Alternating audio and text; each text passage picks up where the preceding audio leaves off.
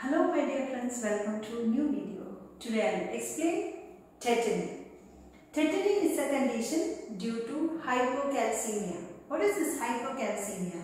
Low number of calcium in our body is considered as hypocalcemia.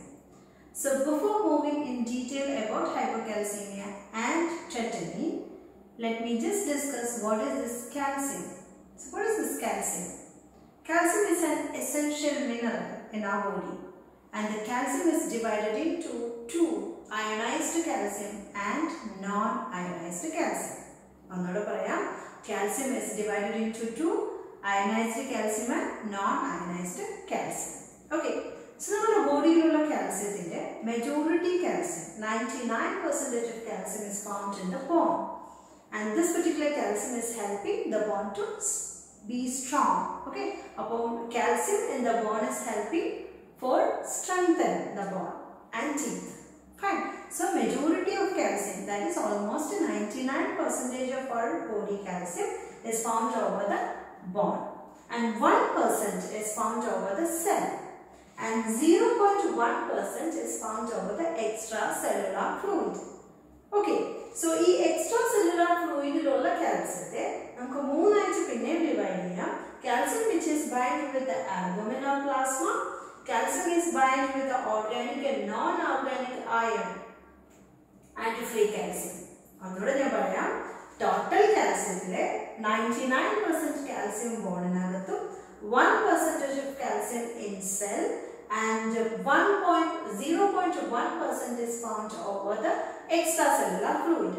This extracellular fluid is calcium, very amount of calcium, but though that is very small amount, it can be divided into again three: albumin, which is the calcium which is bound with albumin or plasma, calcium which is bound with organic and non-organic ions, and free calcium. And this particular free calcium is considered as ionized calcium. So free calcium, this calcium extracellular fluid 0.1% 1 point of calcium, free calcium, and that calcium is considered as ionized calcium. This ionized calcium, non-ionized calcium difference. Non-ionized calcium is commonly found over the bone. That is a function.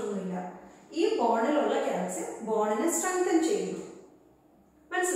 But a very small amount of free calcium responsible for muscle contraction, blood coagulation, nerve conduction.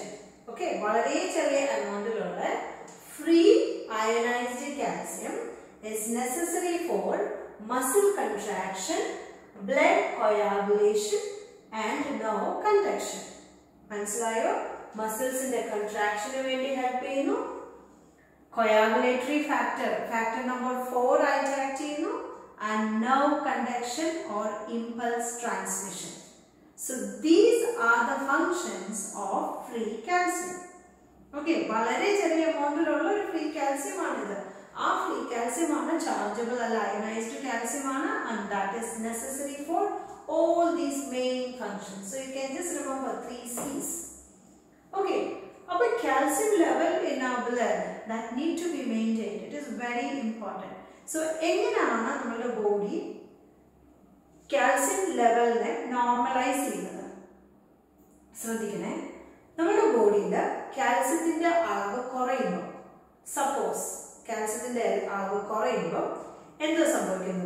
body hormone stimulated. So, if hormone is stimulated, body will produce parathormone. What is this hormone?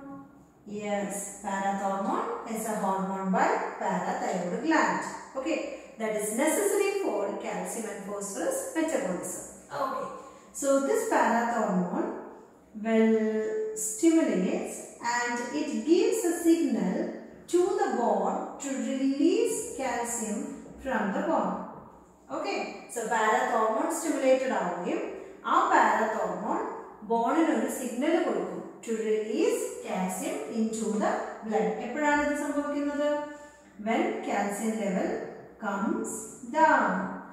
Okay, calcium alvu korayumbo parathormone stimulated avunu and it gives a signal to the bone to release calcium from the bone to the blood. Okay, so that is how the calcium is balanced. Okay, ingane continuous aayittu nadanu kayumbom calcium alvu koodum. So when the calcium level increases, what happens? Either parathormone action varunathu calcium korayumbodana. Okay, next we will see what happens when calcium decreases. Okay, so calcium increases. Calcium increased ayal enna sambhavikkunnathu? It releases calcitonin. Calcitonin is a hormone by thyroid gland.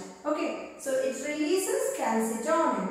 Again, this particular calcitonin will also stimulate the bone to stop releasing calcium. Okay, calcium alvu koodumbo calcitonin produce cheyum, adu bone oru signal kodukkum to stop release of calcium. Okay, ee oru method ilana normal nammala blood ile calcium balance cheyyunnathu. Okay, so മനസ്സിലായോ? Blood ile calcium രണ്ടായിട്ട് divide ചെയ്യുവാണ്. Ionized calcium, non-ionized calcium, and non-ionized calcium is found over the bone, and ionized calcium it is considered as a free calcium, and that is mainly responsible for muscle contraction, nerve conduction, and blood coagulation. Clear? So coming to the point, it is again tetany. So tetany is a condition due to hypocalcemia. Decreased blood calcium level causes tetany. So what is a sign of tetany? Tetany is characterized by numbness, tingling sensation in the extremities, weakness of the extremities, laryngospasm, breathing difficulty, and bronchospasm. Laryngospasm, bronchospasm undavunathu vazhi breathing difficulty undavukayum and it causes respiratory complication. Okay, so endukondana ee laryngospasm, breathing difficulty, respiratory complications undavunathu? Because calcium level korayumbom what happens? Ee conduction, nerve conduction impaired avunu and it causes decreased muscular contraction or the muscle strength reduced avunu, and ultimately that causes spasm. Okay, so the spasm causes respiratory failure and even that will affect the heart, cardiac muscles. Okay, so tetany, or it is considered as like a overt tetany, which causes respiratory complications as well as other vital organ complications. So it is like a lethal condition. You have to give more attention to tetany. Okay, so main classical signs of hypocalcemia are CADS. So you can just remember CADS. What is CADS? C stands for convulsion, A stands for arrhythmia, and T stands for tetany, what we were explaining, and S stands for stridor or spasm. I repeat, convulsion, arrhythmia, tetany, and stridor and spasm. Hypocalcemia തിരിച്ചറിയാനായിട്ട് ഒരു physical examination method ഉണ്ട്. Usually എങ്ങനെയാണ് ഹൈപ്പോകാൽസീമിയ തിരിച്ചറിയുന്നത്? You have to get detailed history from the patient. Apart from that, physical examination is also very important. So physical examination la രണ്ട് main signs ആണ് നമ്മൾ check ചെയ്യുന്നത്. One is Chvostek sign and second is Trousseau sign. Clear? How do we perform this Chvostek sign? You have to ask the patient to sit in a chair and then just stimulate the facial nerve. When you stimulate the facial nerve, it causes muscle twitching. When you stimulate the facial nerve, it causes twitching of facial muscle. Okay, so when you just closely observe the patient's face, you will be able to identify this. Okay, if that shows there is a muscle twitching, it is indicating that the patient has hypocalcemia and Chvostek sign shows positive. And how do we perform Trousseau sign? You have to just inflate the BP curve on a hand and and check the hands, and the finger will start to twitch or carpal spasm will happen. Okay, so BP cough vechittu kaila inflate cheyumbom fingers ellam kuda twitch aayittu varum. Okay, so that is what it is drawn there, but my drawing is not much good. Okay, so it looked like this spasm of the fingers and elbow. Okay, if that shows, yeah, if there is a signs, these particular finding, if it is present, it is indicating that patient has hypocalcemia and Trousseau sign is positive. Okay, so this is physical examination steps consider or a physical examination finding. It is very, very important. Okay, so signs of hypocalcemia, it is important. And see, you have to assess the signs of hypocalcemia because all of these signs are considered as a lethal complicatory sign. So you have to identify the signs in advance and then treat. So before treating, you need to know what are the causes, and underlying cause need to be treated first. So we will see what are the reason or causes. Okay, so the causes like electrolyte imbalance and pancreatic disorders, parathyroid disorders or hypoparathyroidism, renal failure and botulinum toxins and decreased magnesium level. I repeat, the first is electrolyte imbalance. Electrolyte imbalance always changes the calcium level in our body, and pancreatic disorders will reduce the calcium absorption. And hypoparathyroidism, it releases or it decreases production of parathormone and it always alters calcium and phosphorus metabolism. And kidney failure, kidney is necessary for activating parathormone. So if kidney is failed, ultimately parathormone activation is decreased. Okay, so that's our point.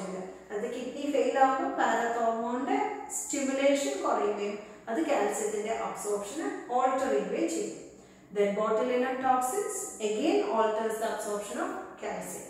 Okay, or metabolism of calcium, and then decreased magnesium level. These are the causes. So how do we manage?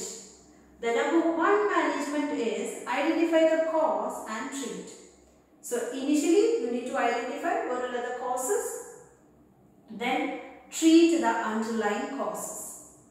Okay, and number two, you have to prevent getting complications like respiratory complications and cardiac complications. You need to closely monitor the respiratory rate and cardiac function. So you can attach the patient with a cardiac monitor and you can monitor arrhythmia or ECG, and respiratory assessment, it is very, very important. And even you can keep a tracheostomy set near the patient's bedside when a patient has severe hypocalcemia. And treat the hypocalcemia, that means you can replace calcium. Calcium can be replaced through food or supplement. Calcium can be replaced through the food. Food and that calcium rich diet. See, whenever you give calcium as a food, you have to give vitamin D also, because vitamin D is necessary for the metabolism of calcium. Now, calcium rich diet vitamin D should also provide with calcium. Okay, so identify the cause and treat the cause, and then replace the calcium level or replace the calcium through food or supplements. Okay, and identify the signs and symptoms and manage all symptoms accurately. This is how you can treat tetany. So please remember, tetany is by hypocalcemia. So whenever a patient has hypocalcemia, the patient may develop tetany, is characterized by tingling sensation, numbness, spasm in the extremities, and laryngospasm and breathing difficulty.